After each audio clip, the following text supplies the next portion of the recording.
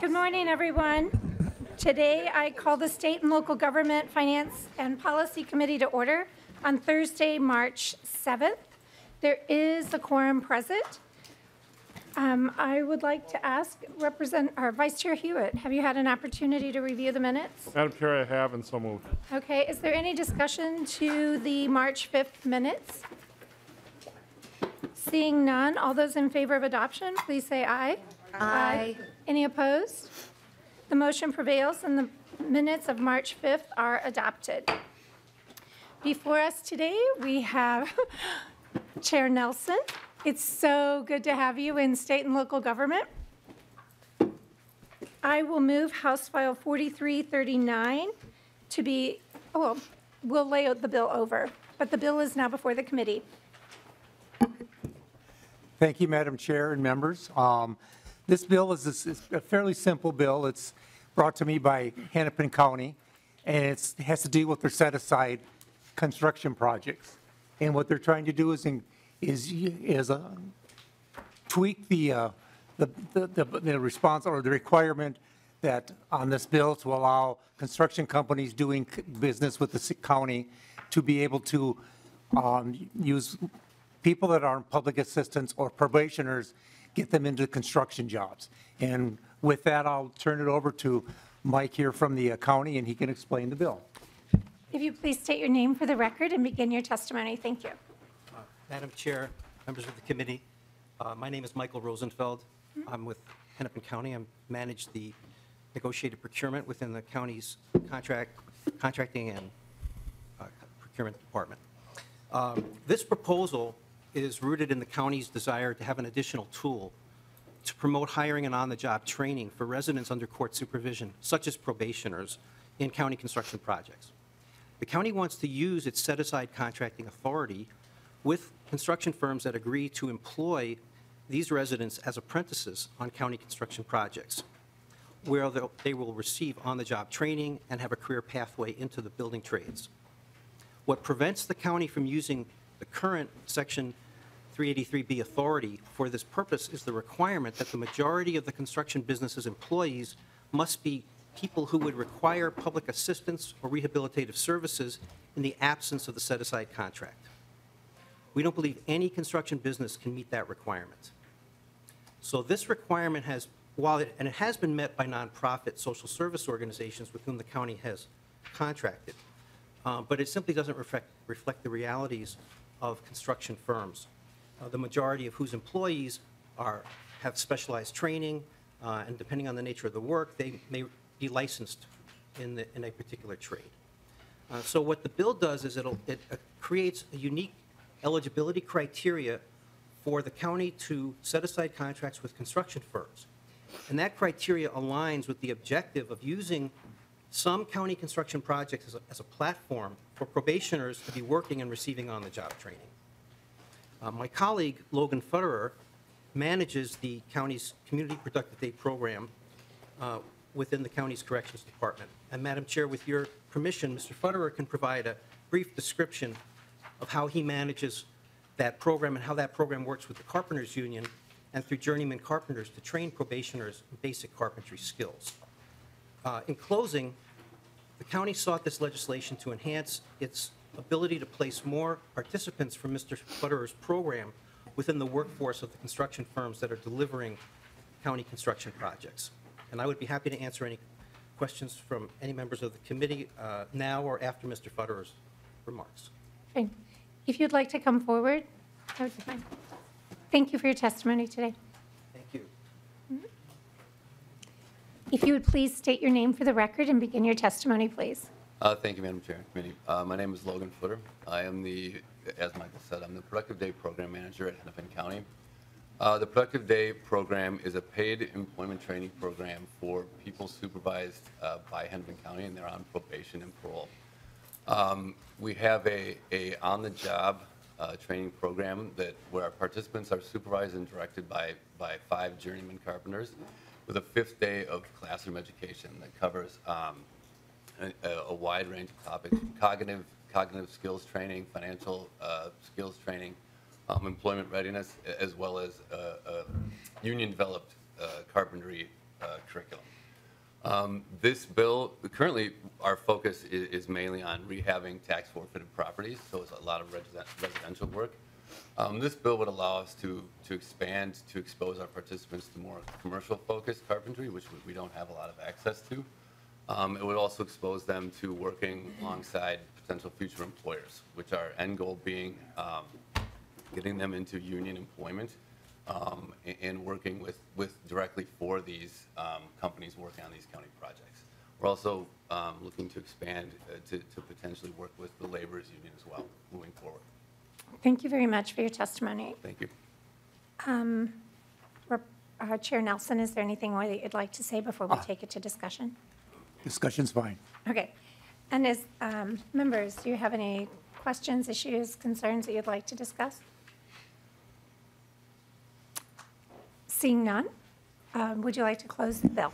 Thank you, Madam Chair and members. And again, this is a program that, by tweaking this program, it would allow these people to get into good-paying construction jobs. One of the big drawbacks from people on rehabilitation or probation is getting a good job. And with a good job, they're not going to fall back into their past problems. So that's what this bill does. It allows these construction companies, or it would allow these people to get into construction companies and construction work, and again, move on with their lives and better their lives. I'm sorry, Chair Nelson, I did not see that there was an A1 amendment. Is that your amendment? Oh, yes, there's an A1. I'm sorry, I forgot there's an A1 amendment, and it just basically adds to deliver to the set-aside contracts. And it just a little tweak to the. All right. Thank you for bringing that. So the A1 is before us. I move that the A1 be before us. Members, was there any discussion to the A1? All those in favor of adoption of the A1, please say aye. Aye. Any opposed? The bill is amended with the A1. Thank you. And then we will lay the bill over for future consideration. Thank you very much, Chair Nelson.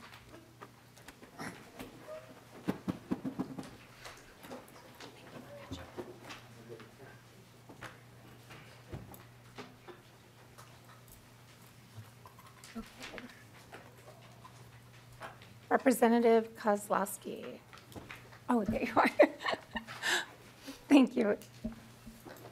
I will move House File 4193 to be re-referred to capital investment. The bill is now before us. Representative Kozlowski, if you'd like to tell us about your bill. Great. Thank you, Chair Claiborne and members. Bonjour, Ozawa Anaquad, Magazine and Dodame, Lish Kozlowski, Jagamashimo.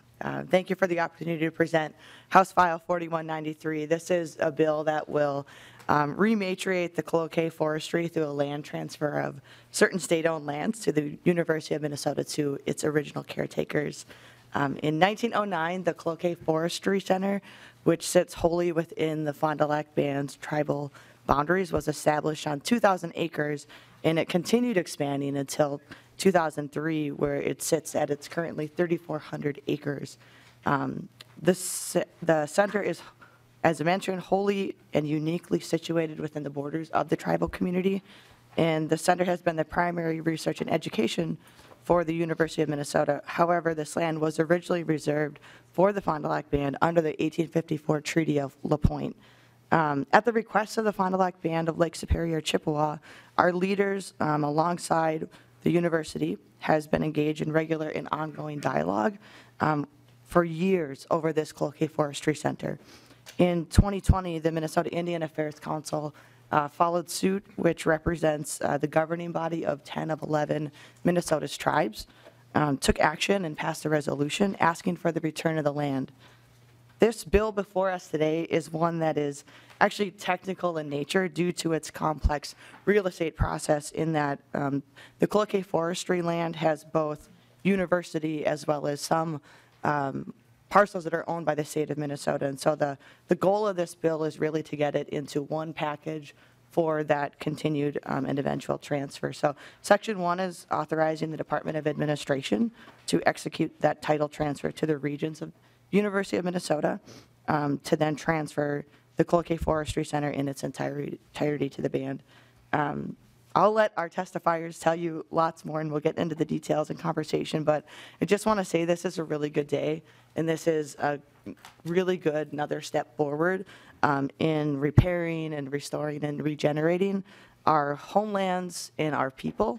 But also, it's good news for Minnesota because all that's going to change is a title deed, and the band and the university and through a public process that has been robust will continue and actually strengthen and bolster the research that's been happening. There's a memorandum of understanding that's been reached. It's continuing to be worked out and details continue to go forward, but this is going to be good news and a win-win-win. So look forward to the continued dialogue, questions, and to go forward in a good way. So I'll turn it over to our testifiers, Chair.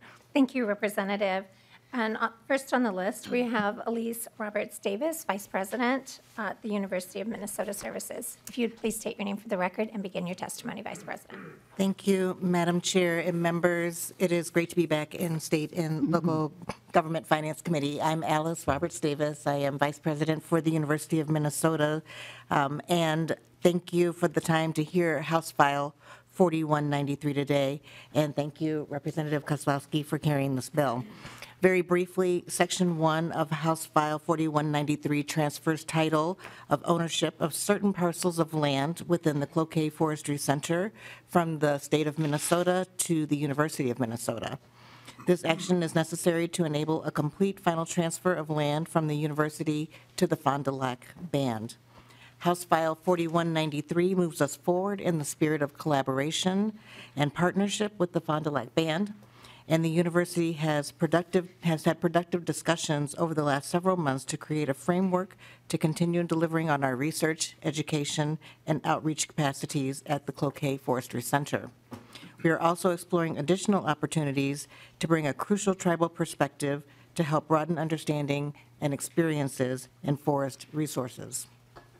The Cloquet Forestry Center has been the primary research and education and outreach forest of the University of Minnesota since 1909, and the Department of Forest Resources has delivered educational and research programs there since 1903. The university's focus is on ensuring that our faculty, research professionals, and staff have the tools and resources they need to help them deliver on our research, education, and outreach mission. We are confident that this step forward will result in a richer and more fulfilling forest resources program, and we are so thankful for your time for hearing House File 4193 today. We're happy to answer any questions you may have. Thank you very much for your testimony. And we have one more member of the public who has signed up to testify. If I could ask Rick Horton to come forward, please.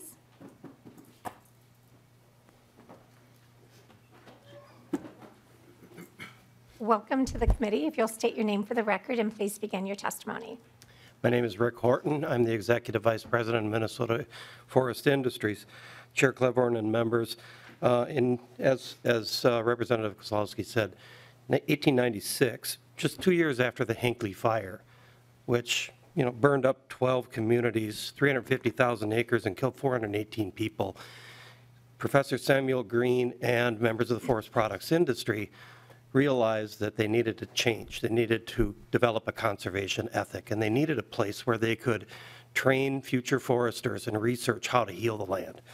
And so it took until about 1909 to fully see this vision come to fruition, and came about through the purchase of an initial 2,215 acres of unallotted tribal lands. And then from there, they purchased other surrounding lands. Some of them were allotted tribal lands, and those people were paid fair market value. They were paid for the timber value on the land, and they were offered other tracts to move to live on, and they were willing sellers. Other lands were purchased from settlers, and some were donated by other people. And this eventually came to be the 3,400 acres that we see now. And so now we've had 115 years of research and training thousands of foresters. And as a result, we have the beautiful, sustainably managed forests that we have today in Minnesota. That was critical to doing so. And here we are with the specter of climate change looming over us, and we need to continue to do research so that we can figure out how to help our forests help us with climate change. They currently absorb like 14% of all CO2 emissions in the state. The forest product sector is the only carbon negative sector of the economy, and we can manage our forests better to absorb even more carbon and store it. So, we're asking that that this process be slowed down a little bit, because while there's been a lot of communications between the university and the tribe, it has not been that transparent with us and with other stakeholders in the community, and that's led to a fair amount of distrust and concern moving forward. The local citizens do use that property to recreate, and they're very concerned about the transfer. But for us, we really want to see it continue as is. And, as Representative Kozlowski said, there's an MOU that's being developed, but we haven't seen it. There's been a complete lack of transparency through this whole process. And, I think that the concerned citizens of the state should have a role in this process. Barring that, we would like to remind you that the land was purchased. And if it's going to be transferred, we feel that it should be sold according to university policy, and those funds used to pay for the development of a new facility like this. Because long-term goal is not to continue this as a research facility forever. Eventually, it will transfer over. Trying to work out the details of what we can do together, but again, we're not at the table, and we have some deep concerns about it. So thank you for your interest. Thank you so much, Mr. Horton, for your testimony. We appreciate hearing from you. And I understand there is one other individual who would like to testify. If you please come forward.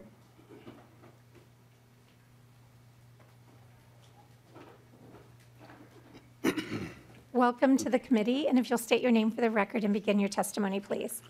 Good morning, Madam Chair. Roger Smith, Sr. I am the District 3 representative and Vice Chairman for Fond du Lac Band of Lake Superior, Chippewa. And welcome, or good morning, committee. Good morning. Please begin your testimony.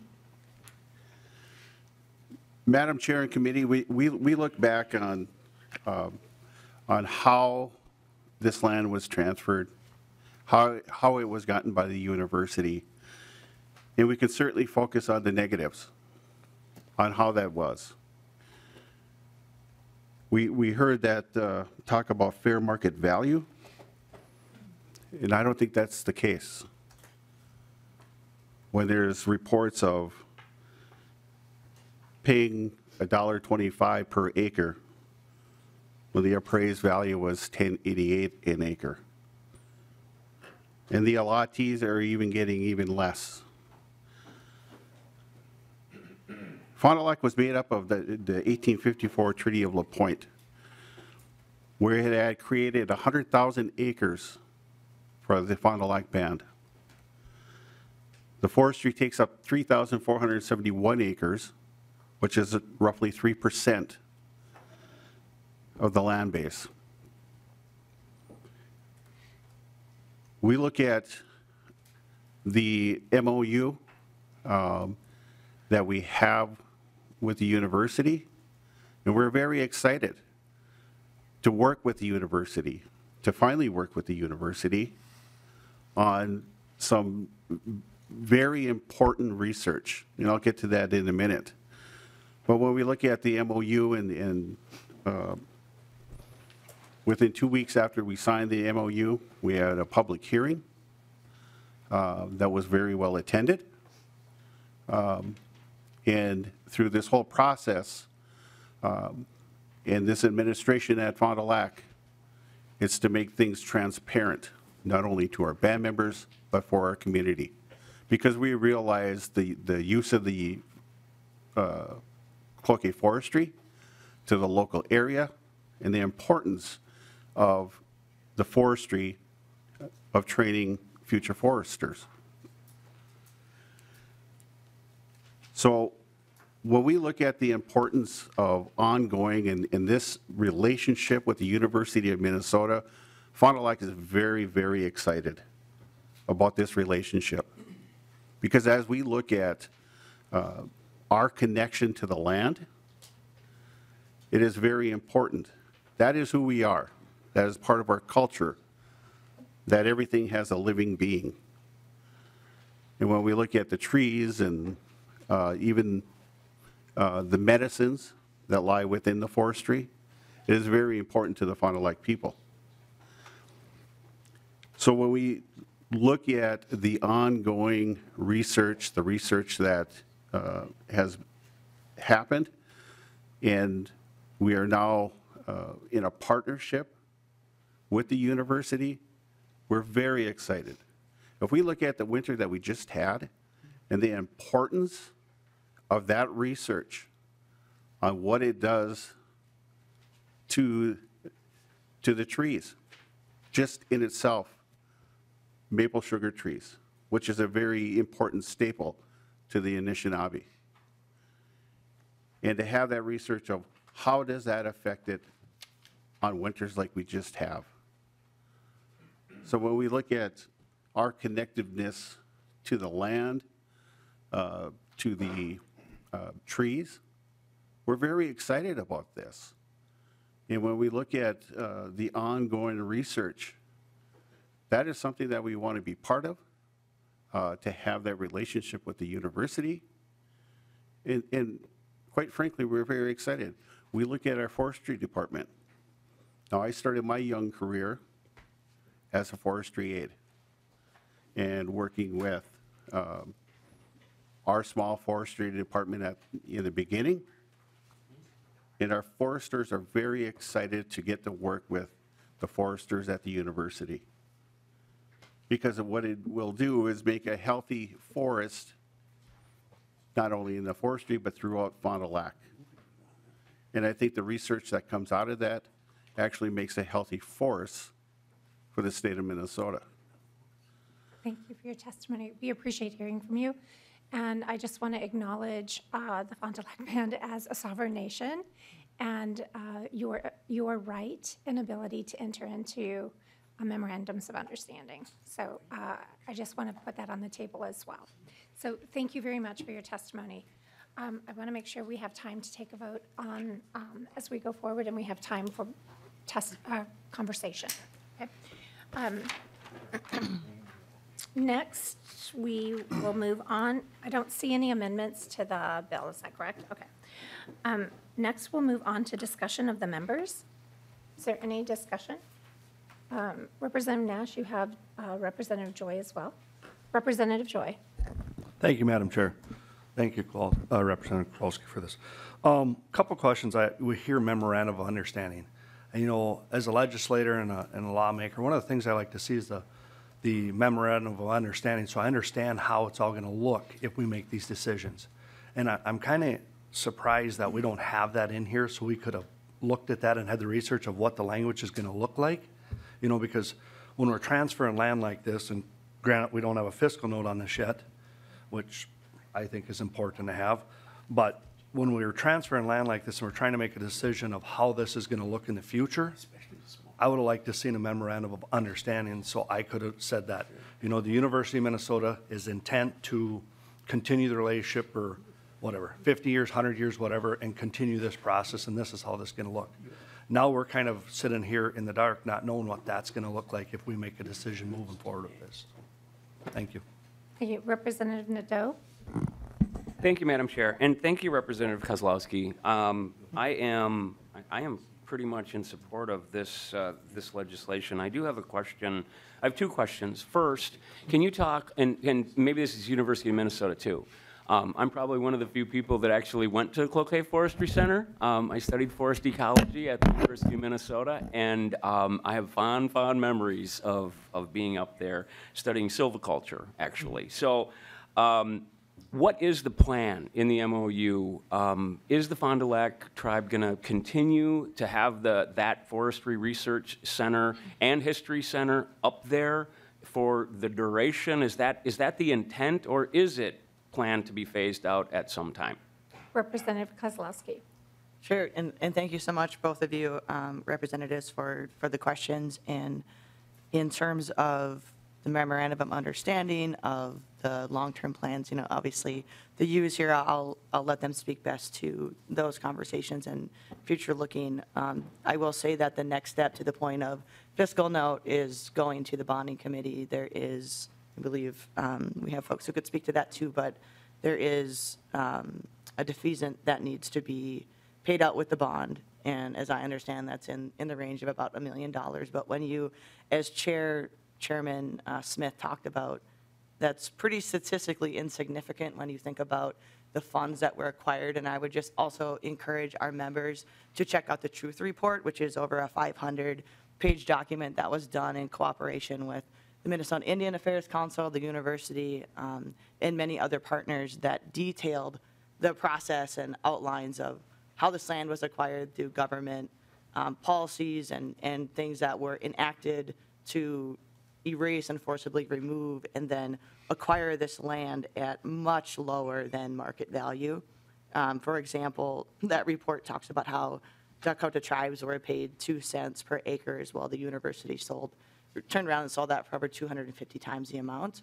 We have a permanent university fund that is also managed by our state of DNR that in 3 years acquired off of the mineral rights from this land that was taken over $20 million and has amassed over $500 million. And so I just encourage us to have a really firm understanding, and we can talk about agreements, and as you mentioned, tribal nations have the ability and the authority to do that and enact their tribal sovereignty, but to really understand what we're talking about here and how this came to be. But I'll, Chair, if I could turn it over to the U to talk about the MOU. And if we can just keep the conversation concise, that would be great. Thank you. Thank you, Madam Chair. Representative Nadeau, I think that your question is a very good one, and this is actually what we believe is right in line with the mission of the university. We want to ensure that we have ongoing research and education and outreach for the university through the Cloquet Forestry Center, and having that tribal perspective is very important for us to continue that. And so the goal now is to continue on in a partnership with the Fond du Lac Band in the Cloquet Forestry Center research. Thank you very much. And Representative Nadeau, a follow-up? And just my follow-up question is, why is the University of Minnesota and the tribes, as they're going through this private, I mean, I know that this bill just transfers the title to the University of Minnesota from the state. Why should the state, this is a massive asset that has a lot of value. And I know I've heard that it's around $1 million to defease, and prepay, whatever debt. Why should the state, why should we be covering that expense? Why is that not being covered by the university and or through the transfer itself? Vice President. Madam Chair, Representative, again, this is all a collaborative work that we're trying to do together. We're working collaboratively with the state, the university, the tribe, to make sure that we're just returning the property so that we can all work on the long-term research that's happening there, and each individual agency is doing its part. Thank you. Representative Nash. Thank you, Madam Chair. Well, my side of the aisle took care of all my questions, so I'm just concerned with the lack of a fiscal note.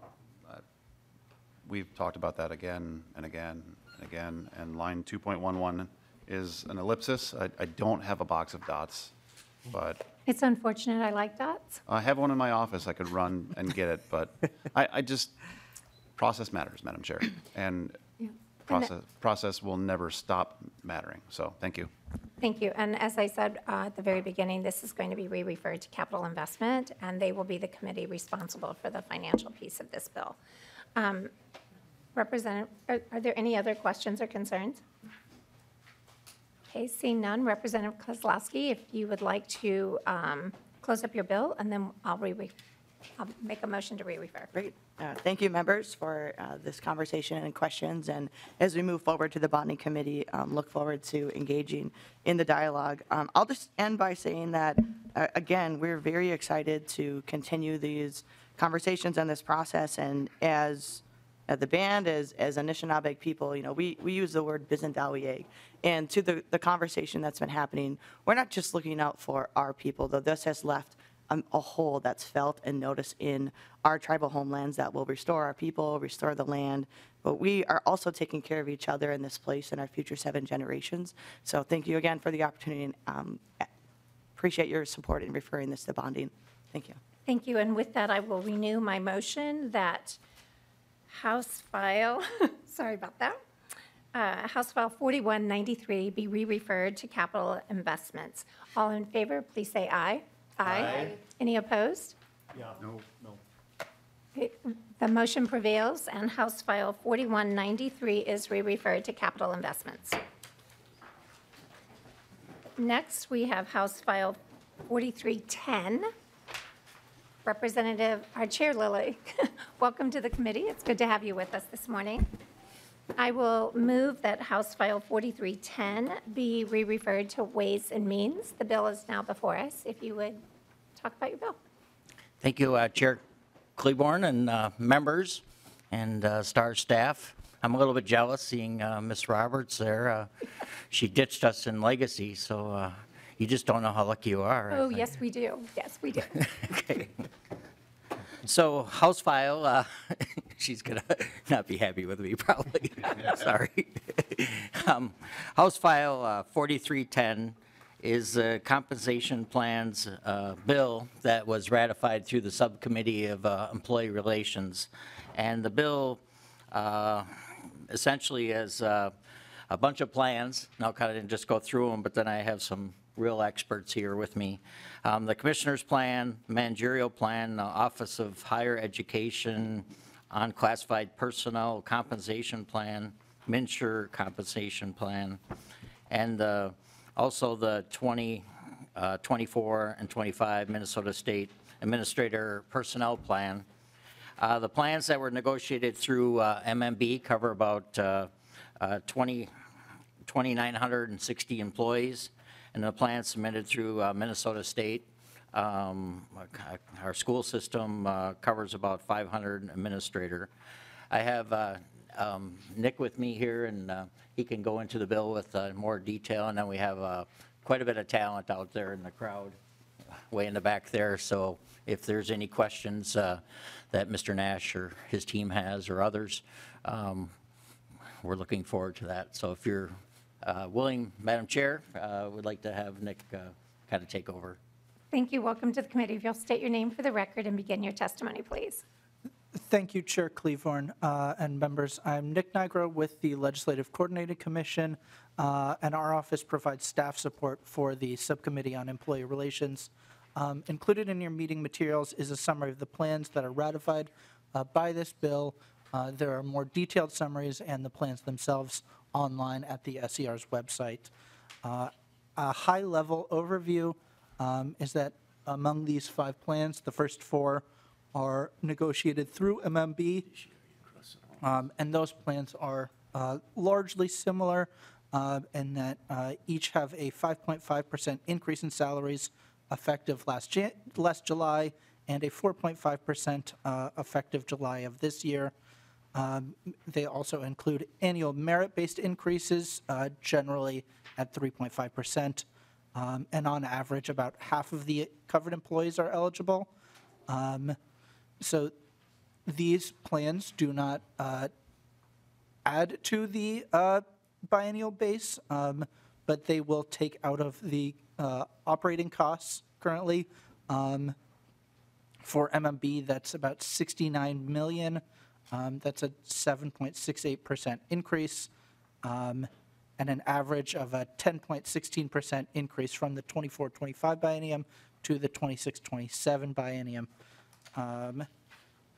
And the insurance benefits, which include dental, health, disability, are initially bargained, and those are generally consistent across the plans. And then there is one plan that covers Minnesota State colleges and universities, and that has a 2.5% increase July 1st of last year, and again this year. And that also has a merit-based increased pool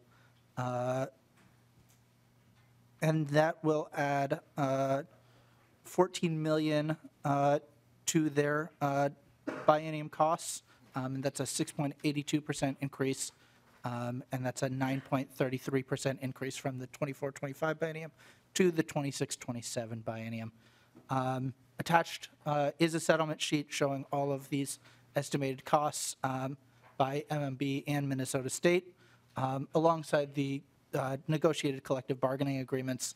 And those estimates indicate increased costs of all of them will be 7.75% in this biennium, with an impact of 10.53% on the next biennium. Madam Chair and members, that concludes my overview.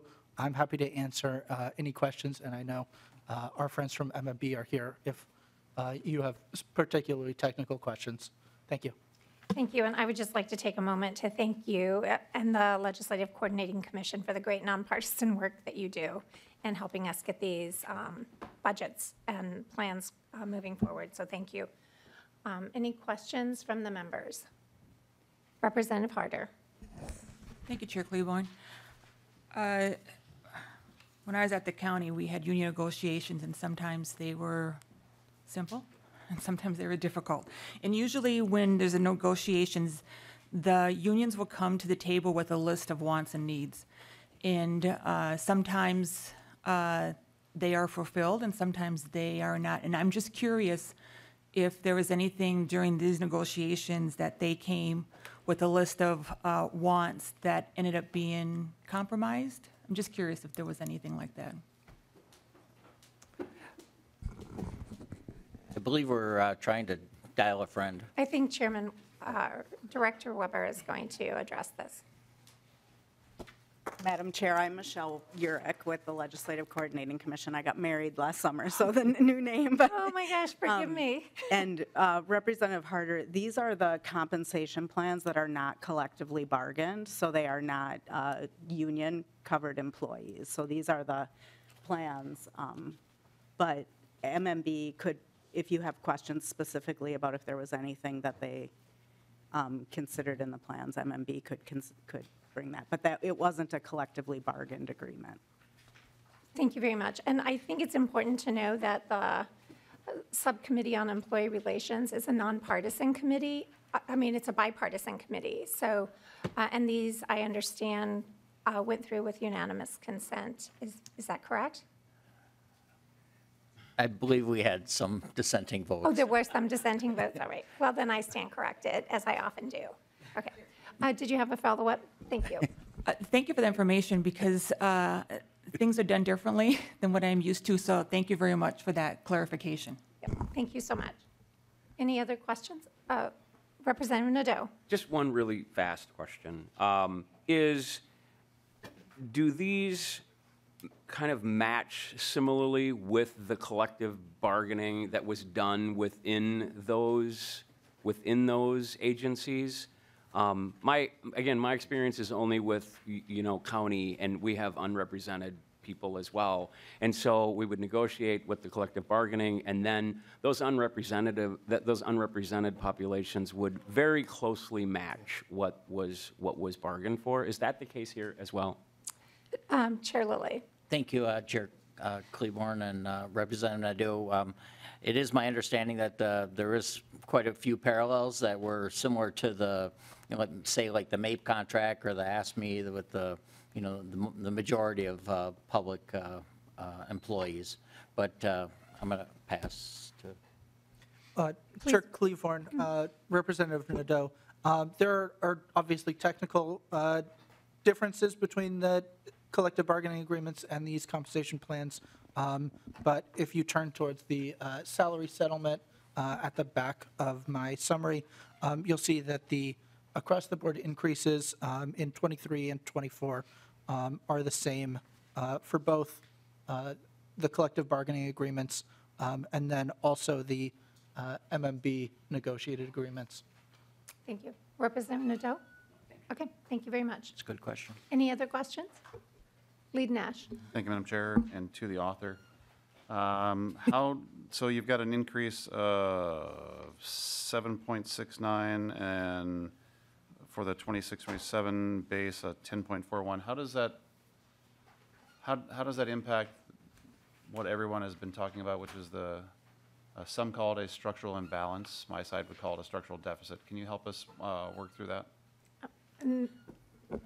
Lead Nash, I'd just like to remind you, the numbers are on the back side of our handout, and they're just a little different from the numbers that you put forward. But if you would be willing to answer the question, please. Thank you, Chair and Lead Nash. So the contracts are, on the front end, are baked in to be absorbed into the, the budgets that we passed. So essentially, going forward. But then in the future, yes, there will be additional expense or to cover our amazing talent that we have in the state that, no, but I mean, we'll have to be realistic about changing the budgets because it is, and that's time, you have to factor that in with every pay raise. Lead Nash, is there further question? Thank you, Madam Chair. And irrespective of what numbers may be, the chair himself just acknowledged that we're looking at a structural deficit. And the Walz administration has pointed that out in the different briefings. Economists are talking about it. The chair has talked about it now. Decisions that we make here have to be considered. And I think that we need to look at every nickel we spend moving forward this year of the biennium with that in mind, because money only comes from one place, and that is the taxpayer. So thank you. Thank you very much. And is there any further discussion? Would you like to close up the bill? Thank you, Madam Chair, and thank you, members, for looking at this. And I think it is important to, we're seeing this with employee. I was on Ways and Means yesterday, and we're seeing that retaining staff and having employees in Minnesota is an important factor. And unemployment's very low, and we need to make sure that we're retaining our talent. And we are one of the best-run states in the country. And these plans cover our college system. I mean, how important is that for Minnesota? It is managers, but they're also part of the team that's making sure that our future is bright. And there's many other plans in here, so I shouldn't just focus on just that. But I think the future is, I think in any business, that if you do raises, that your increases, that's going to be factored in, and you need to plan for that. So I think we are as a state, and I think we're in good shape, and I look forward to your support, please. Thank you very much. And with that, I will renew my motion that House File 4310 be re-referred to Ways and Means. All those in favor, please say aye. Aye. Any opposed? No. The motion prevails, and House File 4310 is re-referred to Ways and Means. Thank you, Madam Chair, members. We have a need to take a 5 minutes or so recess, as the next bill author is also presenting in another committee. So while we wait for the representative to arrive, we'll just be in recess. We expect it to be 5 minutes or so. Thank you. We are currently in recess.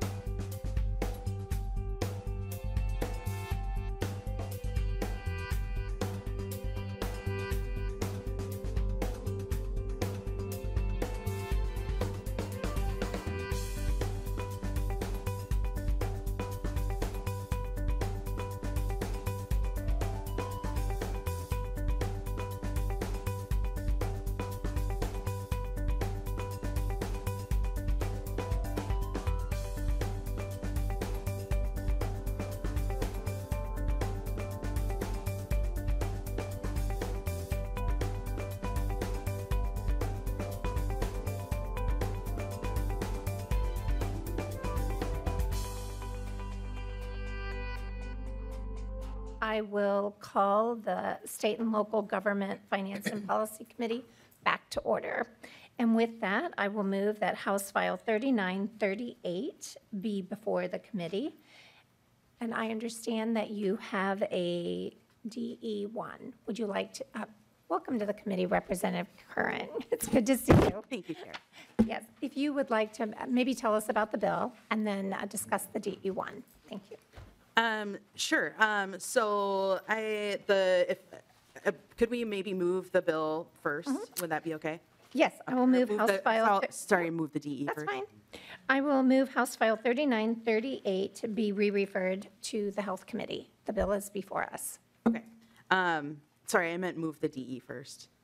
I thought I already had done that. So Okay, all right. I will move the DEB before us for discussion. Thank you. So this DE is just technical assistance to put the language in the correct sections. So it's essentially same language, but just restructured a little bit. And so I'd ask that members vote in favor of the DE. Okay. So the normal custom is to have the bill in the order that the author would like to have it in. Yes. So, members, is there any discussion to the DE1? Seeing none, all those in favor of the DE1, please say aye. Aye. Any opposed? The motion prevails, and House File 3938 is amended with the DE1. Your bill as amended is now before us. Thank you. Thank you, Chair, and thank you so much, committee members. In front of us today, we have House File 3938 amended. This bill is brought forward by ARM, which is the statewide trade association of residential service providers supporting people with disabilities. This bill would exempt group homes specifically licensed under Minnesota Statute 245A from being regulated under a city, town, or county's rental regulations. I will note that this does have bipartisan support in the Senate as well. The need for this bill came from a growing trend of cities using their local rental regulations to keep group homes from coming into their cities or forcing them out of neighborhoods. And before I move on, I just wanted to address some of the oppositional letters that have been received by the committee and posted to the public. I'll refer to a letter from Metro Cities, and while I appreciate that there's intention to protect the safety of residents in the community, I just want to point out that over the years there's been a shift in how we operate in this space. When we implemented the positive supports rule accompanying 245D licensing regulations years ago, we went from this place in the past where people had a tendency to want to put folks with disabilities in a bubble and protect people from everything, which, we understand that when someone's vulnerable, we need to take extra caution to ensure the person, isn't in risky situations. However, there is something that exists that's called dignity of risk, and we need to think about when we, for our own comfort, are afraid to let someone who's vulnerable experience the world just as any of us. That's out of our own fear, oftentimes, and we need to have people live as full life as possible. Now, that doesn't mean that we're exposing people to danger intentionally. What it means is that we need to sort of let go sometimes when we feel uncomfortable, where someone else is in a space that actually might be just fine for them. And so there's been that shift. And so, like I said, I understand and respect the desire to want to provide extra protection for people. But I think that's actually a misplaced feeling. And at this point in the disabilities field, that's an antiquated mindset. And I've heard concerns too where people might have concerns with the staff at these locations. And I would say staff of any employer, group home, Target, wherever, if that employee is not acting in accordance with the policies of that employer, they have to face employer consequences. They face workforce consequences. Should that employee break the law while they're working at the group home or at Target, they face criminal charges. And further, I would say that if employees are engaging in activities that are seriously egregious, criminal activities, or violate vulnerable adult law, they very well might lose their ability to work in the field forever. depending on the severity of their actions. So I just want to make it clear that we have these other mechanisms in place that work very well, that are close to the people who are living in the program, close to the people who are working in these programs. And so, you know, when we talk about a city rental license, in the world of disabilities, the city rental license is sort of this this small thing over here on the floor, like it's there, but you don't really, pay much attention to it because there's all of these other mechanisms in place. And I would say too that just like anyone else in a community, we all utilize public safety in the way that we need to keep us safe for medical emergencies. If I'm someone who has a condition that requires unfortunate amount of ambulance visits to my house, I'm not going to be evicted because of that, because I don't have a rental, license imposed on me. Now, if someone in a residential facility is subject to an ordinance and is considered a nuisance for too many ambulance calls, they might very well lose their home on top of already being a medically fragile person. So I just want to, sort of lay the foundation of what we're actually talking about here. And certainly not to disparage the intent of what cities are trying to do here. And I just want to note too on the latest letter from the League of Minnesota Cities. Again, I appreciate the intent to ensure habitability and livability standards, but there is a 13-page document that the state uses with, I've lost count of how many checkboxes that have to be gone through, and this is well beyond what any city would inspect at any property. And I am a bit concerned, honestly, with one section of the League's letter that says, through rental licensure, cities are often able to respond more quickly to address issues and concerns regarding the residents' livability, safety, and conditions of their housing. I'm concerned because that's actually pointing folks in the wrong direction for the correct assistance that they need.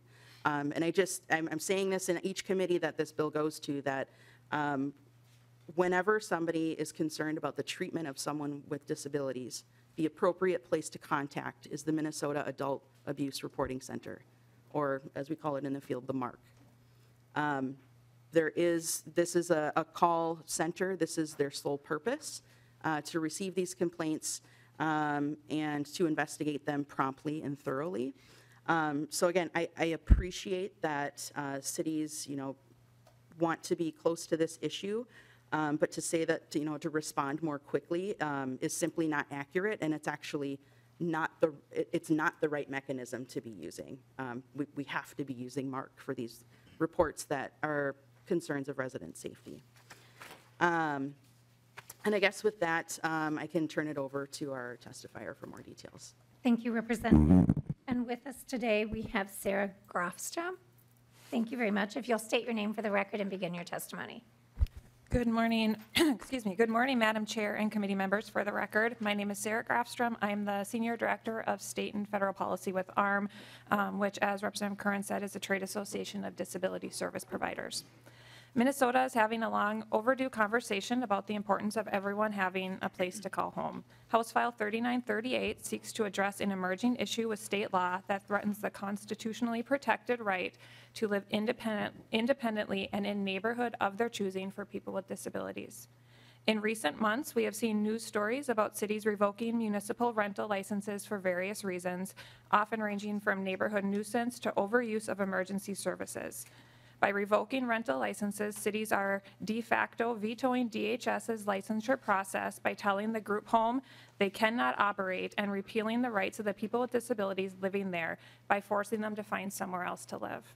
We've also heard troubling public comments from local elected officials, with one city council member suggesting Minnesota should go back to the long-gone era of non-residential settings and to, quote, realize that not everyone can live next door in a residential setting. We have heard proponents claim to need rental licenses to protect the residents living in the homes. Thorough and extensive licensing regulations with the Department of Human Services are already in place with group homes throughout the state. making them some of the most well-maintained care settings available to Minnesotans who need them. In fact, many cities look at the state regulations that are already in place specific to group homes and use that as reasoning to carve out group homes from their residential rental licensing ordinance. By exempting residential programs in permitted single-family houses from municipal rental licensing regulations, we are helping to ensure that people with disabilities have the right and choice to live in whatever community they choose, get rid of a confusing patchwork of regulations which differ city by city, and retain the safety and quality standards which are already imposed by the Department of Human Services. Madam Chair, thank you again for the time this morning, and happy to answer any questions. Thank you very much for your testimony. And we have one other testifier listed, Josh Berg. When you're ready, if you'll state your name for the record and begin your testimony. Thank you, Madam Chair and members. For the record, my name is Josh Berg, and I am here today in full support of this bill. I am a passionate advocate for individuals with disabilities and older adults, and I've been concerned about this specific issue for almost a decade. And I'm finally happy to see that this is finally getting addressed here this session. I'm a leader at a St. Paul-based nonprofit, affordable, accessible housing provider, and I'm an ARM board member. I am also in my 10th year as a city council member from the city of Elko, Newmarket, an active member of the League of Minnesota Cities, and was appointed to the Metro Cities Board of Directors in 2021. As a local elected official, I am supposed to be up here reinforcing the idea that local control is the only way to go. That local control is critical to ensuring the livability and safety standards for our communities, and that rental housing ordinances are supposed to allow cities to quickly respond to and address issues that are, in theory, designed to protect the safety of residents and the community. The simple fact of the matter is, though, there are robust state, county, and fire code oversight mechanisms already in place to address these issues. In fact, through these state licenses that these homes maintained, we are held to standards that often go far beyond what any rental license would ever require or protect against.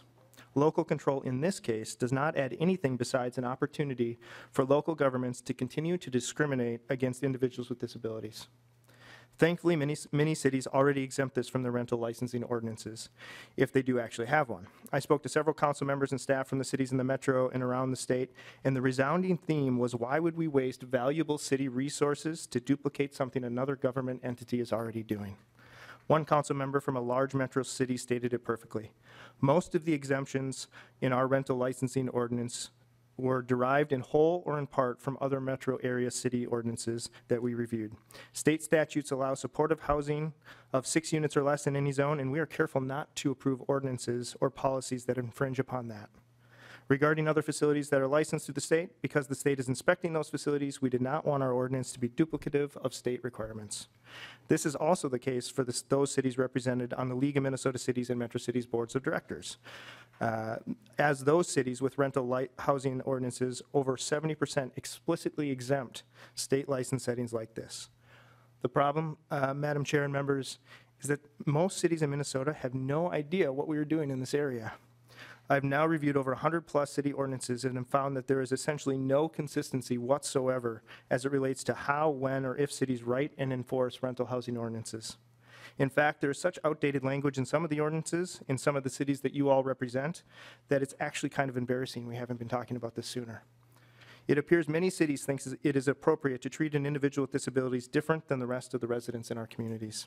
For example, most cities explicitly allow a state licensed home that serves primarily older adults to not obtain a rental license, but the same state licensed facility that serves folks under a certain age that are with disabilities, they're required to. Whether we at the local level like it or not, we need guidance.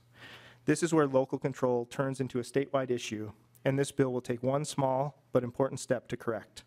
For the past decade, as I mentioned, I've been working to remove these NIMBY-driven policies and practices that prevent our fellow Minnesotans, those with disabilities, from living in communities they choose.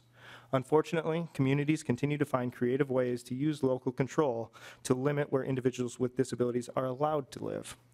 I would like to just leave you with one last comment. I know many of you are aware of the work being done to help keep folks out of hospitals.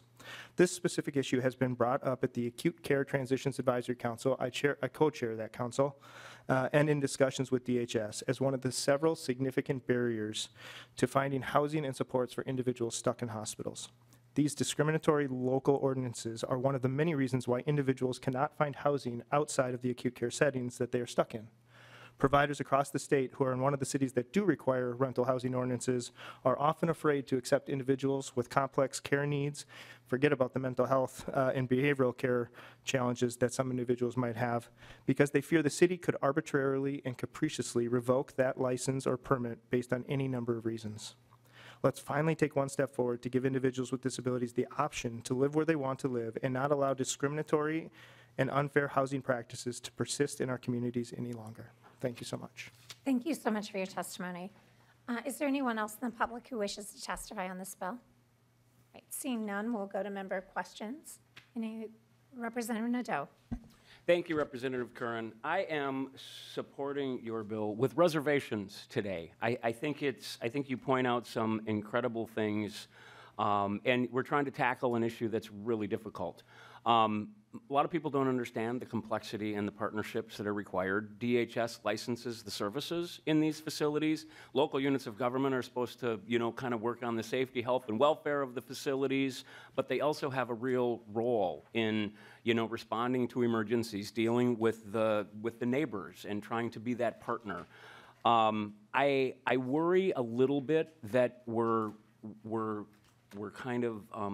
kind of legislating on the margin. I mean, as far as I know, there's only one real issue that's ever resulted in somebody being displaced, and honestly, for me, that's one too many. This is a population that's super vulnerable. They need to have these group homes, and there was evictions that happened, and it was a short period of time, like 30 or 45 days. That's not okay. I'm supporting this and hoping that you're going to continue to work on it. I think we need model ordinances that we can work with metro cities or other people to try to create that space that recognizes that the state legislature, agree or disagree, we've decided that that is a permitted use in residential areas, and we should, and that's a good thing. And it's going to help those people integrate within the community, which is what we also want to happen. But this one, I'm going to vote for it today, but I hope that you'll keep working on that and recognizing that in many, many cases, and I know that the testifier alluded to, in some instances, there's some bad actors out there that might not want populations like this living in their community, and I think that's super unfortunate, and we need to do some real work to educate those people. But I think as a whole, that's not the huge issue. But it's finding that balance between those partners. And local gov is an important partner in making sure that they have to look a little bit broader than just that one group home or 2 or 3 in their community. They've got a larger constituency. So I'm hoping that we can continue to work on this and bring metro cities and we can find a little bit of space. So thank you for bringing it. Thank you, Madam Chair. Thank you, Representative Nadeau. Representative Bonner. Thank you, Madam Chair, and thank you, Representative Curran. I really do appreciate you bringing this forward. I will be honest, obviously in my role as the Vice Chair of the Human Services Committee, I know that owning and operating a group home is a very rigorous process. It is not something that happens lightly. There is a lot of rules, regulations, and oversight into that to ensure that these vulnerable adults are in a safe position. And so I appreciate that. And I'm also a family member of an individual with some severe disabilities. And so the exact clientele who would be in a group home. So I really appreciate and understand that. Now, if I'm not mistaken, my city, Maple Grove, does actually have an exemption for these types of facilities, which I'm delighted by. And my question, I guess, is a little bit around this. And then maybe a quick follow-up. But I understand that a lot of cities already have in place exemptions for these type of facilities. So I'm just trying to get sort of a handle on the scope of what we're doing here.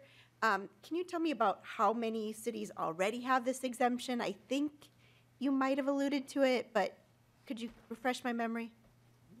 Josh Berg. Thank you, Madam Chair and Representative Bonner.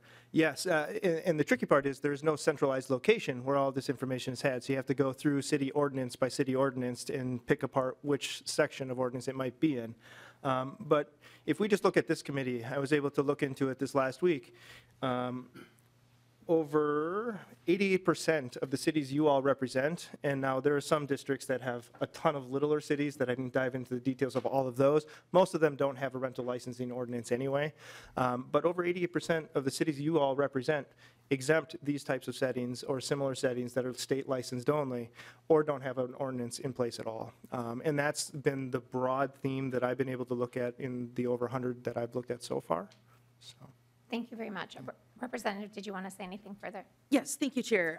Yeah, I was going to point out the same information as Mr. Berg, but to further add to that considering that the large majority of cities represented here today in this committee are already providing the exemption, I think the takeaway from that is this is the right thing to do. And so we've still got, a decent percentage of cities that are not consistent with the rest of the state. And so providing that consistency is what we're looking for across the state, so that folks, when they're looking for their home, aren't going to have to be worried about if ordinances are going to allow them to live there or not. So I would say this provides consistency and will get us to the place that we need to be where everyone's protected. Okay, did you have a follow-up? Or? Yeah, I just want to say briefly, I thank you for that information, the 88%. First of all, that's encouraging to know that and to appreciate that this bill kind of helps us close the gap and standardize that across the state. And I will just leave with this. I can tell you in my neighborhood, I have a couple children with disabilities in the neighborhood, including a really lovely family who has a daughter with severe disabilities down the road. And it strikes me as odd that we would not want individuals, vulnerable individuals living in a group home, to have the same rights, privileges, and abilities as this lovely family that lives down the way from me. And I would hate to see that happen. And so I really appreciate this bill. I appreciate you bringing it forward and shining a light on how we could do better. Thank you. All right. I don't see any further questions. Lead Nash? All right. I will renew my motion that House File 30, did you want to have any closing comments? Okay. I'll renew my motion that House File 38, as amended, be re-referred to the Health, Finance, and Policy Committee. All those in favor, please say aye. Aye. Any opposed? The motion prevails, and you're on your way to Health, Finance. Thank you. Thank you, Chair. And with that, that concludes the business that we have before us today. Our next meeting will be Tuesday, March 12th. Thank you, members, for a great meeting, and we are adjourned.